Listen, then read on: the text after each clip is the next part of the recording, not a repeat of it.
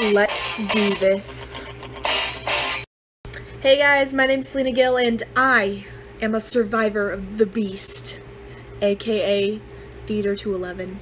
Basically, what Theater 211 is a performance analysis class, but you mostly focus on the topic of dramaturgy. What is dramaturgy, you might be asking yourself? Well, let me fill you in. According to Carrie Cook's research project guidelines, a dramaturg serves two primary roles. The first role being that the dramaturg works closely with the director, but may also serve a role as a resource for the actors, technicians, designers, etc. This meaning that they share their information and or research on the production's historical, cultural, and political content. They also prepare the script for the performance, meaning that they might edit and revise the script, or translate a script, or even adapt it to the correct time period. The second primary role that a dramaturg plays is that they might read and assess new works, or contact artistic directors and tell them how their work is coming. Now that we understand what a dramaturg does, we can finally tackle this giant beast of a research project that you are giving during 211. Basically, the guidelines of this project, aka the Beast, are you have to choose a play and then step into a dramaturg's shoes, do all of this research on the play. Another part of this project is that you can make your own theater company and you can adapt the show in your own way. So you can like change the time period, you just have to do all the research on it. Then you have to build a biography based on the playwright that wrote the show that you chose, and you have to look at the historical context of the production, the scholarly and critical thoughts, production history, visual resources, and then not only were you stepping into dramaturg shoes, but you got to step into another role as well, of your choice.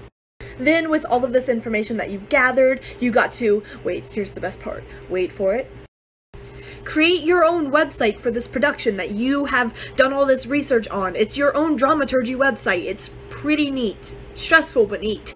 It sounds like a lot of work. It is a lot of work. It is the Beast. There's a reason we call it the Beast. We don't just call it the Beast for fun. I am almost positive that I had nearly 40 sources for this project just by researching The Seagull by Anton Chekhov. Seriously, I don't recommend getting all of your sources at the same time because that is a lot to carry back home. Don't do it. Anyway, during this process, you'll have to learn how to use the JMU Library Research Database. But I don't know how to use the JMU Library Research Database. Oh. That is totally fine. You don't have to figure it out on your own. There is somebody who can help you. See this dude right here? He knows just about everything about the Library Research Database, and he will help you willingly. Honestly, you're in pretty good hands for this project. You have the support of your professor and all of your classmates who are also struggling with the Beast.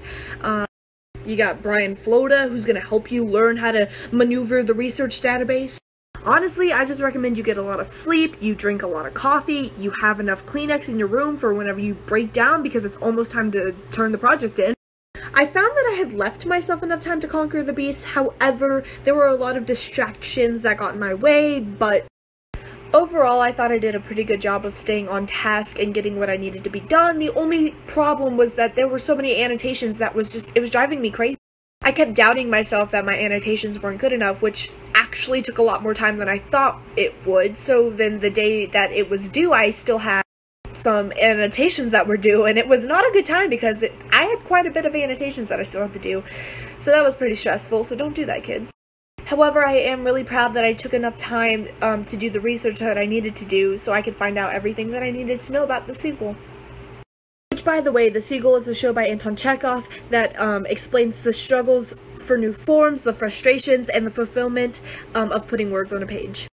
Basically, it's this whole, like, love mess and, like, this whole, like, struggle to grasp onto something that is gonna be successful. Really, what Anton was trying to get across with The Seagull was this theme of love in theater and literature. So, that's basically all you really need to know about The Beast. I wish you luck. Have fun. Don't take this journey for granted. And, that's really all for me. Don't procrastinate.